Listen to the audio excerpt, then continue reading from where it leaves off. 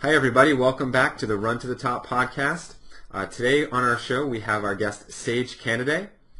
Sage is on our show today to talk about trail running and ultra running, and he has quite the experience not only in that but as a traditional runner and marathoner as well. Just to give you a little bit of a background, Sage is a 2:16 marathoner, and he's qualified for the last two Olympic trials. And I believe in the first time he qualified in New York City, he was the youngest qualifier in that Olympic trials for the marathon. Since then, he's decided to move to ultra running and trail running, and so far he's had tremendous success. He's the American record holder at the Mount Washington Hill Climb, and he's also the 2012 USA Mountain Running Champion. So if, as we talk today, if you want to visit the resources that we mentioned on this podcast, or you want to know more about Sage, you can visit runnersconnect.net/RC12, and that'll give you all the details on this podcast. And one more thing, if you like this podcast, please visit iTunes and give us a rating and vote for us and tell us that you like us. It'll help other people find the podcast. And with all that, let's get started and welcome Sage. Hi Sage, welcome to the show. Oh, thanks for having me. Awesome. Well, we really appreciate you coming here today and sharing your experience with ultra running and trail running, and also the experience that you have with transitioning from kind of the more traditional runner. I did a brief introduction with some of your major accomplishments, but let's give our audience a little bit more in-depth picture of who you are and how you've kind of evolved through the sport from training probably in high school and then through now doing a lot of ultra running and trail running. Yeah, basically, I started running pretty seriously actually in middle school. I was doing track, and then by the time I was doing high school, I was doing cross country in the fall. And I really always enjoyed running on the trails. I grew up in Oregon, so there's a lot of opportunities to run out in the woods, run up and down hills, and that's good training for cross country. But I also did the traditional track route, and I went to Cornell University where I ran for Coach Robert Johnson. And I always was probably more competitive at cross country. It seemed like we were running 8K cross country races, and I was beating guys that would crush me at 10K, even on the track. So I always liked the hills, and I always liked the challenge of being on uneven terrain, I guess. But it was a calling from the beginning. Yeah. Well, I don't know. I just I like running fast too, but the hills are always. I think I'm better at running uphill than flat or downhill for sure. So I slowly built my mileage up over those years. I was training year round, and I that's when I first got over 100 miles a week, which is pretty high volume even for Division I college. Mm-hmm. And we did more marathon type training because I convinced my coach to run the marathon that year when I was 21 years old. I qualified for the first trials, and then So just to make sure our audience knows, you qualified for the Olympic trials in the marathon in 2008 when you were still in college. Yeah, it was actually 2007, yeah. Oh, so yeah, well, right. I ran my first marathon at Houston over winter break that year, and I missed the standard by 21 seconds, and so I was devastated at first, but then I decided I'd run Grandma's Marathon in June right after track season, and it was really hot that year, but I was able to hold on and qualify with 17 seconds to spare, so that was barely making it. Nice. But let me interrupt there for a second. How did your training look that spring when you were, I'm assuming, trying to do an NCAA track season, which involves a lot of speed work, 10K is the longest distance, and then how did you go and run a marathon in June? What did that training look like? Basically, Robert Johnson at Cornell, his training was more based on marathon type training, even for the 5K and 10K on the track. So I had that kind of going for me. We still did a lot of track workouts, traditional VO2 max workouts, even like 200s and 400s for leg turnover. But I always kept my mileage pretty high, and I was doing some 2-hour long runs probably, but nothing extremely long for marathon specific. But basically, I ran the 10K at conference. I had 5 weeks till the marathon, and in those first couple weeks, I just ramped my mileage up to like 120. I started doing 20-mile long runs, 22-mile long runs, pretty hard. I did some back-to-back workouts that would get my legs calloused for the extra distance to go 26.2. So that was the main thing. I had to change right away. Yeah. No, that's actually probably a pretty good time period, that 5-week period where you can do some marathon specific work. So it makes sense. Yeah. I was just curious if there was anything, really interesting that you did, because I'm sure there's some people that come off, either doing shorter type races and then want to move to the marathon. So glad it's, they can see that it's possible and obviously to be successful even on a tough day. Yeah. I mean, generally, like, it seemed like when I moved up in race distance, I got better. So I was just I knew I had the speed to run the marathon qualifying time. I just needed to get that specific endurance in.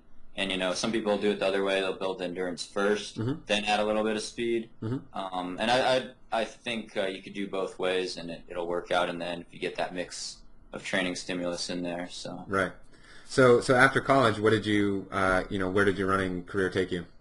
I was fortunate enough to be accepted into the Hanson's Brooks distance running project, which I'm sure you're familiar with. A little bit. I've run there. There's a lot of really cool guys to run with, actually. Brian Sell was still on the team when I joined, so I got to kind of pick his brain. Clint Barron was still out there. And a lot of more, mature guys that had actually run under 2:15 in the marathon. So that was a different training stimulus for me, too, because the overall intensity was a lot higher, and the mileage was consistently higher, and just having so many fast guys that push you every day was a lot different. But I think it helped me eventually become a stronger runner as I matured. But it definitely took a couple years to kind of kick in. Yeah, there's definitely a long process there sometimes in terms of where you get adapted and you're not just dog tired every day and racing tired. It's tough, but once you adapt, it definitely obviously helps. And so you ran 2:16 while a member of the Hanson's team? I did, yeah. It was my second year there, 2011, at the Rock and Roll San Diego Marathon. I ran it was 2:16:52, so it's 2:16 in my book.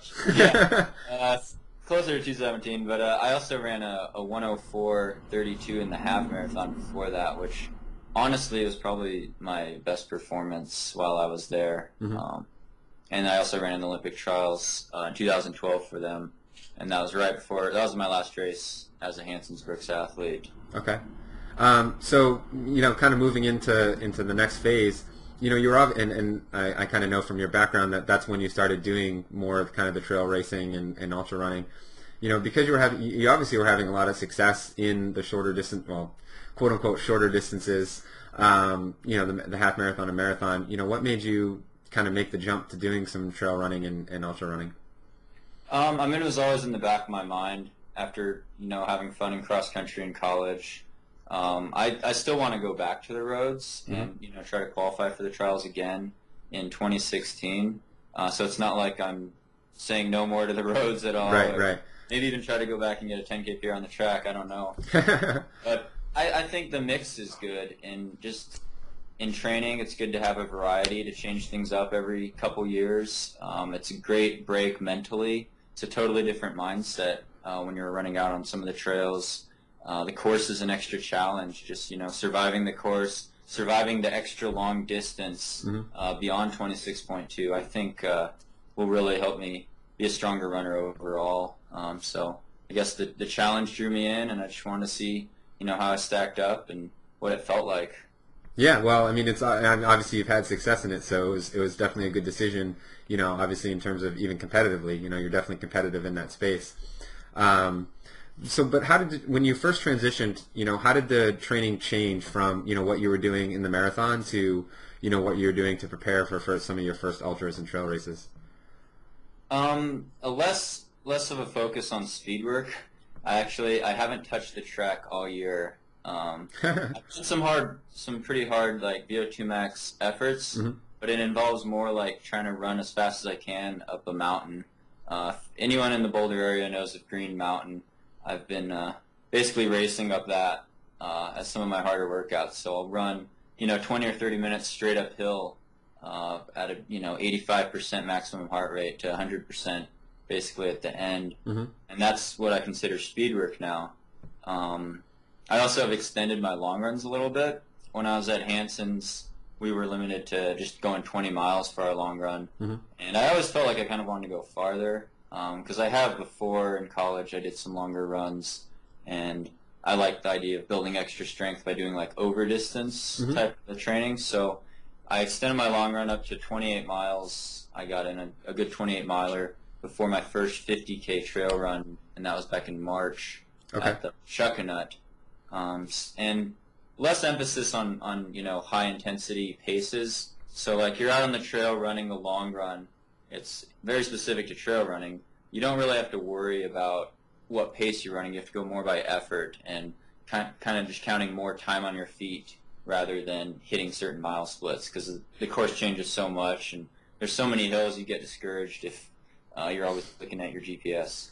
Yeah, so that makes sense. So even in the training, that's you're probably doing more mileage overall, and a lot of it's a lot easier. I'm assuming there's probably maybe one key workout or 2 key workouts a week. Yeah, I'd actually even say the mileage isn't higher. It just takes longer to get in.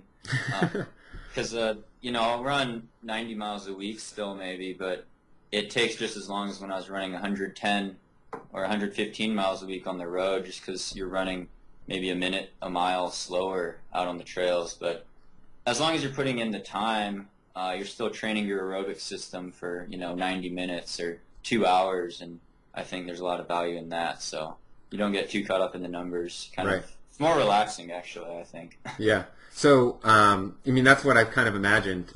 So pretty much all the running that you do is on the trail. Is that because it might be both, but is it because you enjoy it more, or is it because that you're trying to be as specific as possible to the race that you're trying to train for?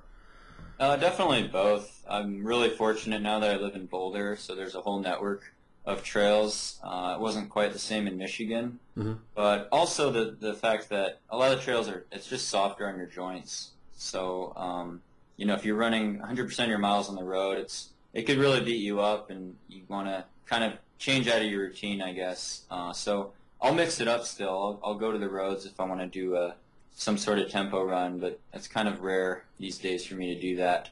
And there's so many different trails. It's usually I'm making up my mind whether or not I want to go up a really big hill or mountain or stay on relatively flat trails and see what I could do. But yeah, I think it's better to train specifically for the type of race you're doing. So if you're doing a trail ultra, you got to spend some time on the trails. So what about, how do you handle the hills in the training? Like you said, there's sometimes you choose routes based on how hilly or flat they are, but obviously you're going up and down a lot. How does that factor into not only the intensity and recovery, but in terms of the overall planning? Like, how often do you try to specifically incorporate hills into your training? Pretty often. It does depend on the race that I'm focusing on. So like a lot of ultra races, I'll study the elevation map and I'll say, okay, this is a 50-mile race. There's 10,000 feet of vertical. Like, that's a decent amount of up and down. So in that case, I'm going to be putting in more hilly long runs. I'll do probably at least a 20-miler every weekend that has quite a bit of hills in it. Maybe not 5,000 feet of vertical. That's really hard to get in, but at least some several thousand feet probably of change, and I'll map it out on like Google Earth or something. And yeah, I'd probably try to get that in at least once a week. And just around Boulder, it's so hilly, it's hard not to go up and down hills. But I think hills are speed training in disguise, basically, and even going down hills, it works your quads in a different way. So I think doing hills more frequently is actually beneficial to a lot of runners, even people running on the road. Yeah, so how do you handle the downhills? Because I can imagine, like, the way I picture it, and again, I don't have a ton of experience with trail running, but, I just picture it being a scary free fall, when you're kind of going down, especially on a trail where it's, the footing might not be great. Kind of how do you handle it physically? Are there any tricks that you use, and also mentally, how do you kind of get over the fact that you might fall on your ass? Yeah, oh, definitely. It depends how technical the trail is, because some trails will be like really rocky, like running down Pikes Peak, for example. A lot of people will fall on that because you trip on a rock when you're getting tired. I generally don't like the downhills. Okay. I'm more of an uphill runner, but you definitely have to let loose. You have to take some risks. A lot of it comes down to how much of a risk you're willing to take, how much blood you want to leave out on the course. And sometimes, depending on what stage, at what point you are in the race, you don't necessarily want to fly on the downhills because that might come back later and bite you. Like a lot of people who've run the Boston Marathon, for example, know that you don't go as fast as you can on the first 10K downhill because it'll beat up your quads. So it's not always about speed on the downhills. It's about being consistent and steady, not falling. In my first ultra, I ended up getting 5 stitches from falling. So it's definitely a risky thing that keeps you on your toes. Yeah. So you feel like you've improved over time? Because I guess I see it the way you just described it as probably like the Tour de France guys. When I watch them on TV, I'm like, those guys are nuts. They're flying when they go down the hills. They're just flying and taking those corners. But they've obviously had years of experience. And do you feel like at this point you've kind of developed that experience over time and with patience? Definitely a little bit. I'm still learning a lot, especially about technical trails and downhill. But it's definitely a skill that I think that with the more experience you have, the better you get at it. There is some natural ability involved. Like I think I'm naturally better at going uphill rather than downhill, and it's kind of a trade-off. But it's definitely something that if you work on it, you could improve a lot, both ups and downs, and the technical trail aspect. And having proper footwear also helps, I've found, too. Yeah, you know what? Let's actually get into that. So we had some user questions, and for those listening, we post on our social media, on our Facebook and Twitter. You can follow us. We post when we have guests, and so we had actually some guests or some of our audience members post some questions, and a lot of them were actually focused around shoes and what you're trying to choose to wear. So let's talk about that a little bit. How do you, when you're approaching a race, how do you decide what shoe to wear? And actually, we can probably tell your story of what happened recently, because I think it's at your last race, because I think it's a good lesson that you've learned and that you can probably teach to our audience. Yeah, I definitely recommend. Trail shoes are usually quite a bit different from road shoes, but I'll take a couple different shoes to a race, and depending on whether or not I've seen the course ahead of time, I'll make a decision there. And shoe selection is really important. So I was in San Francisco at the North Face 50 this weekend, and there was a big storm coming in. It was raining at least like an inch an hour at times, and we were running on these fire roads that I thought drained pretty well, but I found out in the second half of the race that everyone's footprints had made it pretty muddy. It got flooded. It was like a slip and slide going up and down the hills. And unfortunately, I chose to wear my lightweight road racing flats. I'm fortunate enough to be sponsored by Scott Sports, and I was wearing this pretty lightweight, it's 6.5 ounce road racing flat. Basically, it's great on the roads. It'd be great for a marathon. It was great for the first 20 miles of the race, but once I hit those muddy hills, I was slipping all over the place, and it's really unfortunate because actually, Scott had just sent me this new trail shoe, the TC2, and it has pretty good lugs on the bottom, it's really good traction. And I had these with me, and they're all muddy because I was wearing them around at the start. It was my mistake. It was kind of a bad error on my part to choose to not go with this shoe and instead go with my road racing flat. And I think it cost me a lot of energy out on the course, and I definitely fell a lot and was bleeding a lot. So shoe is, your choice of shoes is critical. And it's good to give yourself options. Try to study the course. Ideally, you'd know kind of what the most technical parts of the course are, because that's a huge factor in ultra races is, if there's rocks or if there's mud or if you have water crossings maybe, or, what the hills are like. And sometimes it's hard to gauge. Yeah, so I guess I have 2 follow-up questions. I guess the first would you say it's fair to say that the lesson that you learned is maybe be more err on the side of wearing a trail shoe as opposed to a more traditional running shoe? Would you say that might be the lesson you learned, or maybe not? Maybe I'm off. Definitely. Err on the side of sacrificing a little bit of weight maybe for extra traction. That was the main thing.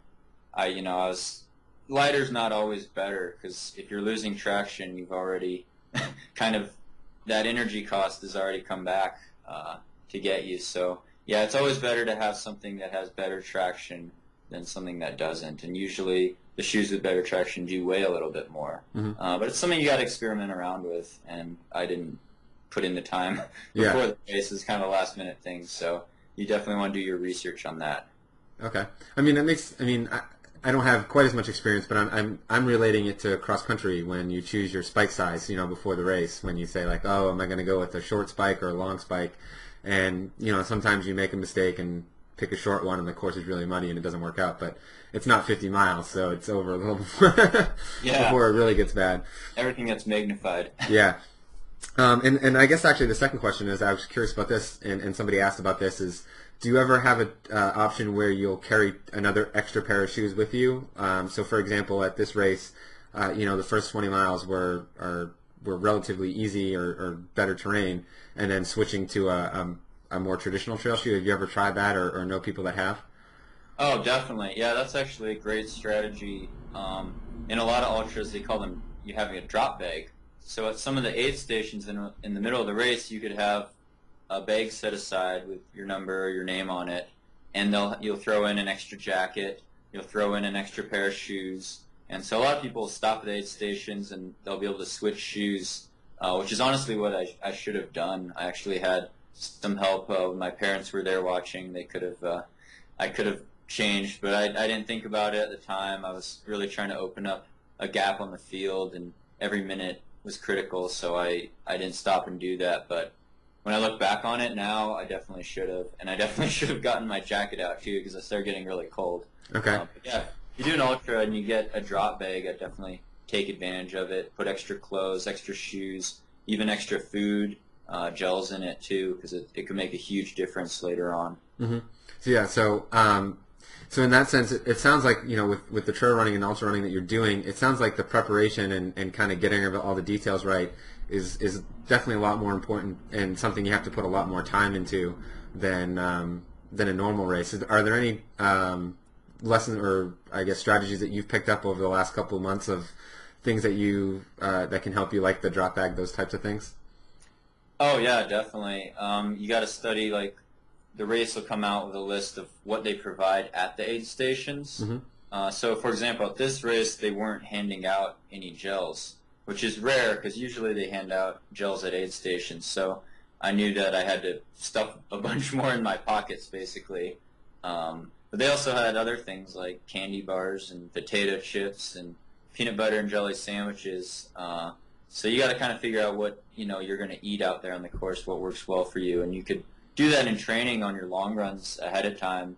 Figure out whether you like to eat potato chips during a run or you want to take salt tablets instead. Mm-hmm. And also studying the elevation map of a course, I think, is really critical because that'll determine how I do my long runs, how I do my hill training. Because if it's got a lot of up and down, then you have to be ready for that, or your legs are going to protest a lot when you get out there. So just studying the course map too, I'd say. Like a lot of these trail runs, I've had the misfortune of getting lost, which isn't good. So it's good to study the map too and see where the major turns are, kind of Mm-hmm. figure out where you're going in the race. Mm-hmm. Now, I have a question, and for those who don't know, Sage was talking about the race that he ran last weekend, and you happened to go off course at one point. Did you feel like you adequately looked at the trail map before the race, or did you feel like that was a mistake that you made? Well, in this case, it was kind of a special circumstance because of the weather. They actually changed the course the day before the race. I see. So I've been studying this trail map for weeks and weeks and weeks. Because of all the flooding, they had to totally redo the course, and so they came out with a map the day before. Which I did study, but this race also started in the dark. It started at 5 a.m., and the part where we got lost was about an hour and a half in, and it was still basically pitch black out. Mm-hmm. And I was in the lead with two other guys. Actually, no, I was in second place with two other guys. And, honestly, we didn't even see there was a fork in the trail, but we didn't even look off to see the fork. It Mm-hmm. was just... It was a part where the course overlaps, and it was kind of confusing. And when you're in the dark, it's really hard. Yeah, I can imagine. So that was kind of a special case, I think. Usually it's not like that. Usually it's not raining really hard and dark. And if you're in the lead, it's sometimes harder to route find because I think there's supposed to be a volunteer at that intersection, and they hadn't gotten there yet. So Okay. that was kind of part of the problem. But yeah, you definitely want to study the map ahead of time and hope they don't change it last minute. Yeah, well, I mean, I guess that's probably part of the extra challenge that goes along with these types of races is, those types of things can happen. They're not going to change a marathon course, too much at least, and, you never know, I guess, what could happen. But let's actually move on to something that you talked about just previously with, kind of the fueling and that type of thing. Obviously you're running for a significantly longer time than you would for even a marathon. How does your approach to fueling change at that point when you're going to be out there for, probably twice as long as a marathon, maybe longer than that? It changes a lot. You have to eat a lot more. One of my friends say, a 50-mile ultra is it's like an eating contest for 50 miles, because you want to take in quite a bit of carbs, and you also want to take in some electrolytes, some sodium, to help kind of ward off the cramps. So depending on the weather, depending on how much you're sweating, that could also change a lot. But general rule of thumb, you're going to start needing probably about 2, maybe 300 calories an hour out there, which is a lot. That is a lot. Yeah, I'll be taking 3 gels an hour, sometimes more.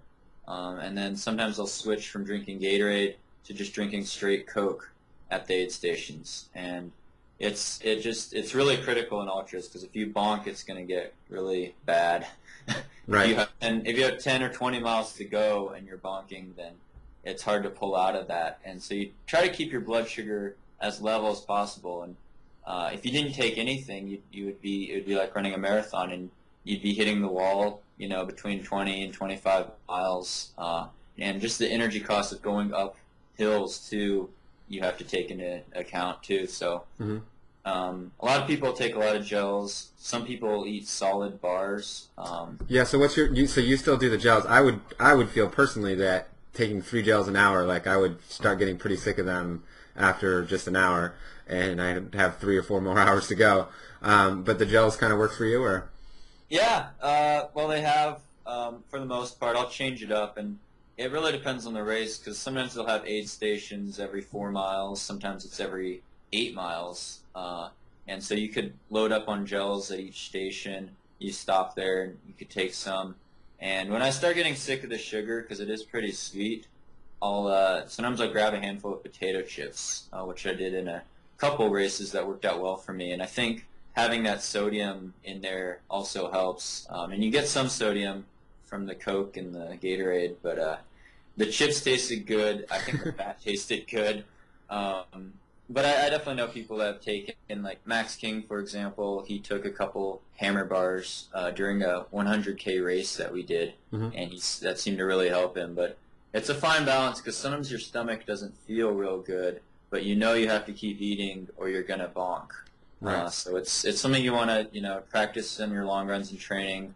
Most people carry either a handheld bottle or like a Camelback type of hydration system with them. So I'll carry a 20-ounce handheld in my hand, and it'll be full of Coke, and I'll be sipping on that between aid stations, and then I'll fill it up, because you always want to get that constant flow of energy, and it's a lot more critical than a road marathon, just because you're out there for so long. Right. What about you kind of mentioned it briefly with potato chips. What about taking like protein and maybe even a little bit of fat? Like, have you experimented or know people that have used protein and included that, and how has that worked?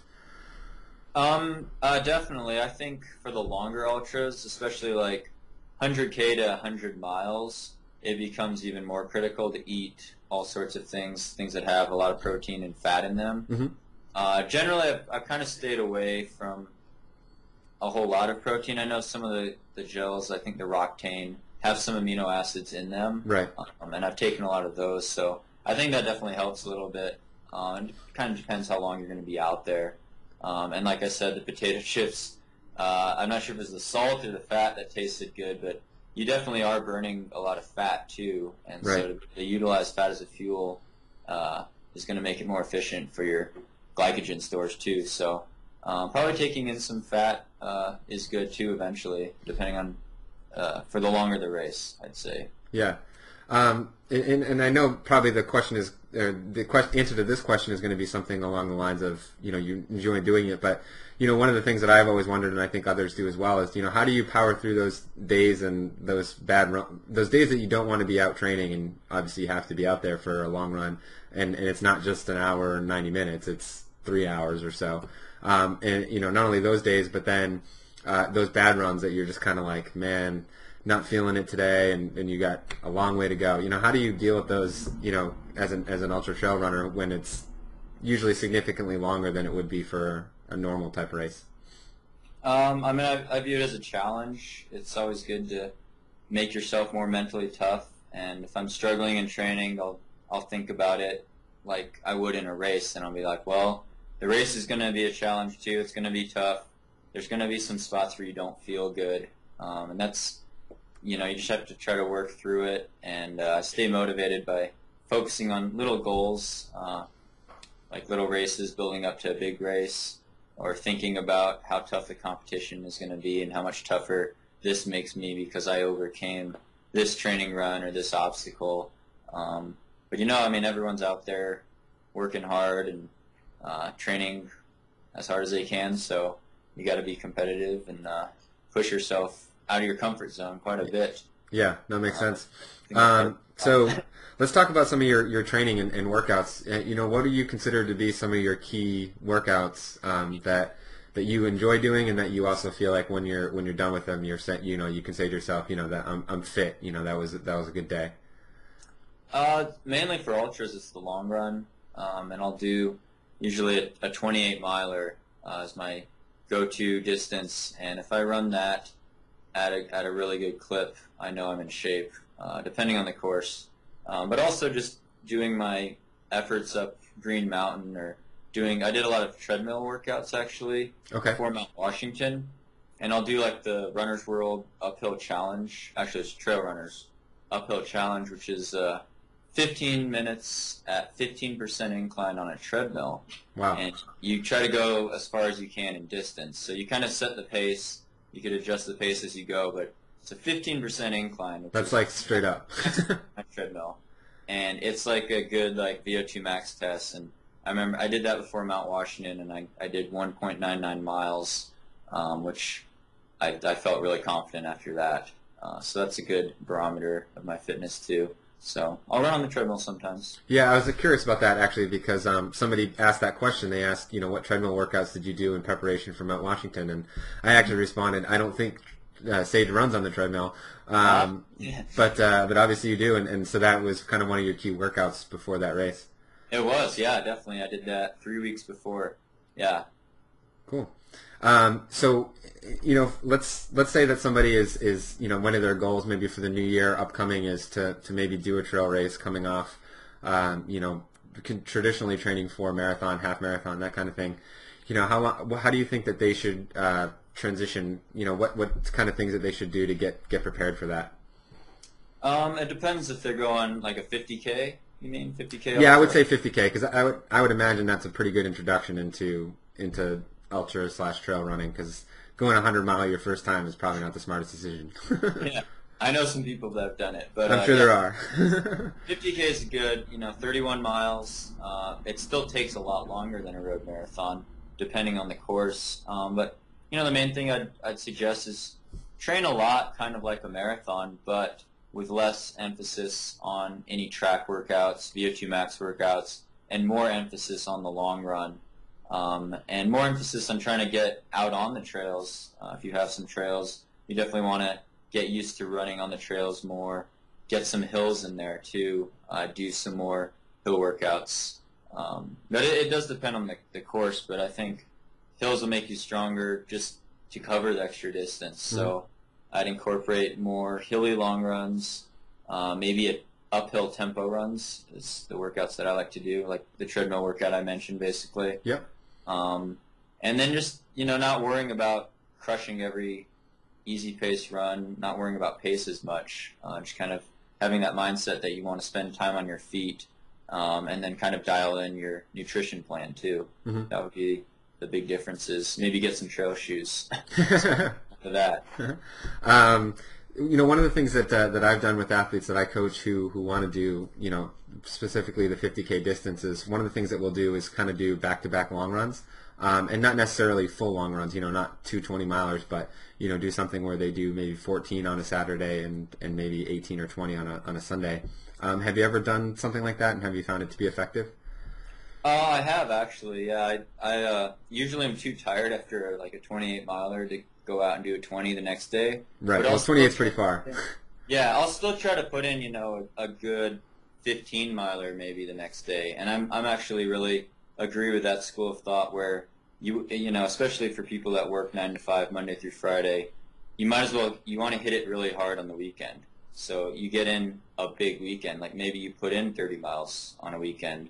Over 2 days. So I'm definitely in having your, 2 hard days be really hard and then having some easy days really easy. So you get there's more of an extreme change between your really high mileage days and then your really easy days. Because maybe, I'll do a 30 miler one day, but then I'll, 2 days later, I'll just do like a 5 miler to totally recover from that. So right. It's definitely a bigger swing in how your long runs are really long and then you're relax and try to recover between them. Right. No, that makes a lot of sense. And from what it sounds like, that's actually probably the biggest difference between like probably optimal marathon training in the sense that, the consistency is more important than any 1 or 2 big workouts. Whereas it sounds like, consistency is certainly important, but, it's a little bit easier to just say, I'm going to get these big weekends in and maybe 1 or 2 big workouts and just kind of fill in the rest. Is that probably a fair assessment? Oh, yeah, definitely. The overall moderate intensity doesn't need to be there as much as it does in road marathoning. But generally, the higher the mileage you could average out, the better you're going to be doing in the ultra too. Right, of course. But obviously you're running a lot. Yeah, that is a difference, though, for sure. Yeah. So let's talk a little bit about kind of the kind of how you go about things. Talk about some of the sponsors and the how you're going about training for these races. Oh, yeah, I've actually been really fortunate. Recently, I got on board with Scott Sports. It's my major gear sponsor, shoe sponsor, and they've really helped me out a lot. They make a lot of shoes, actually, for trail runs, mountain running, because they're European-based, but also for, like, triathletes and road marathons, too. So everyone should check them out. And then we'll throw up a link on this at the end of this podcast, or we'll throw up a link, again, runnersconnect.net/RC12.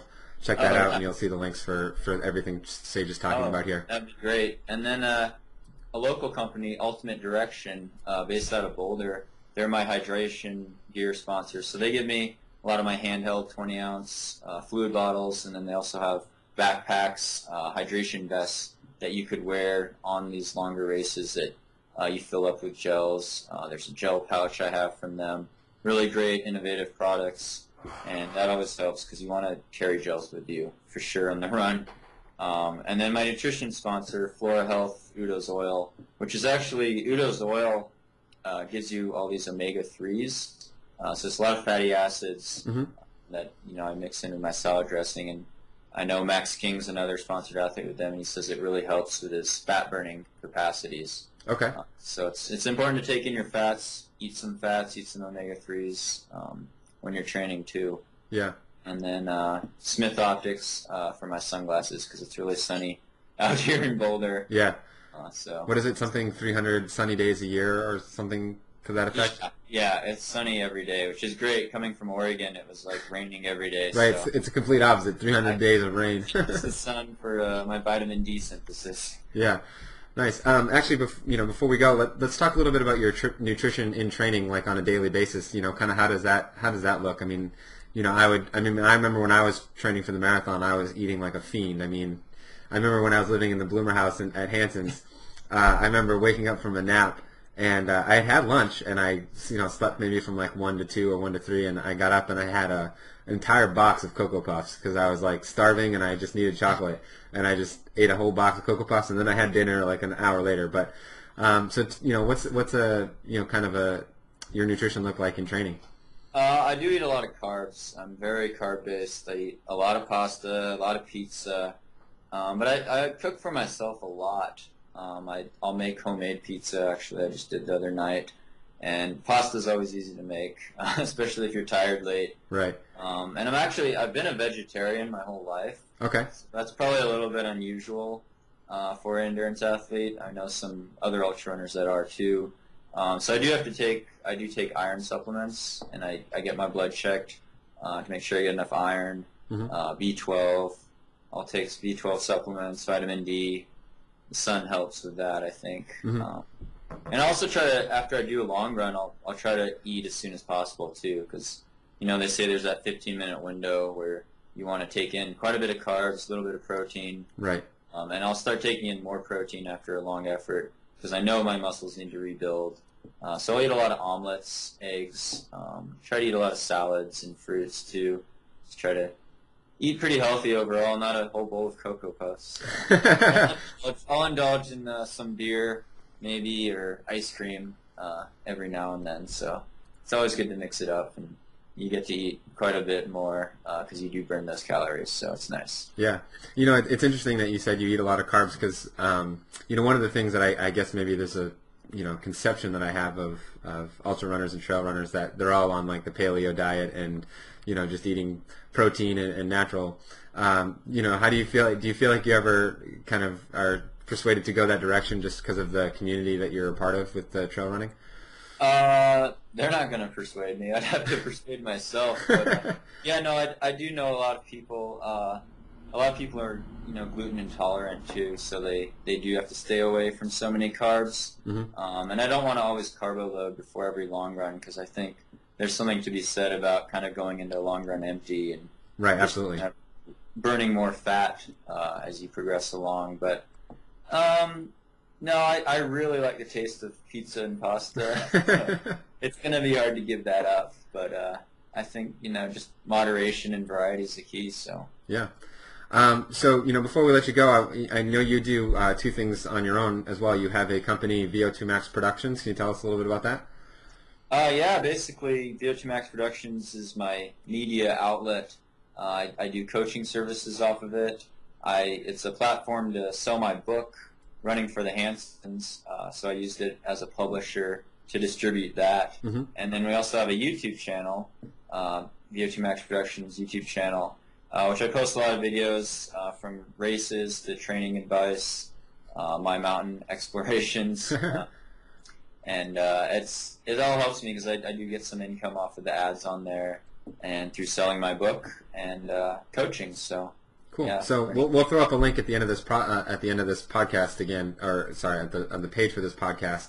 To check it out, because I think if you're looking into doing some ultra running, I think Sage is probably a great person to get some coaching from. And even if you're not, if you're just looking for some coaching, Sage is he knows what he's talking about. And also if you're really into trail running and ultra running, you can check out the videos that he posts, and he does some shoe reviews and gear reviews and things like that. So definitely something to check out there. But Sage, I want to thank you for taking the time out of your day to give us such an in-depth interview and share your training and your, everything that you've learned with us. We really appreciate it. Oh, thank you so much for having me on the show. It's an honor. Awesome. Well, good luck with all your races. All right, thanks. Yep.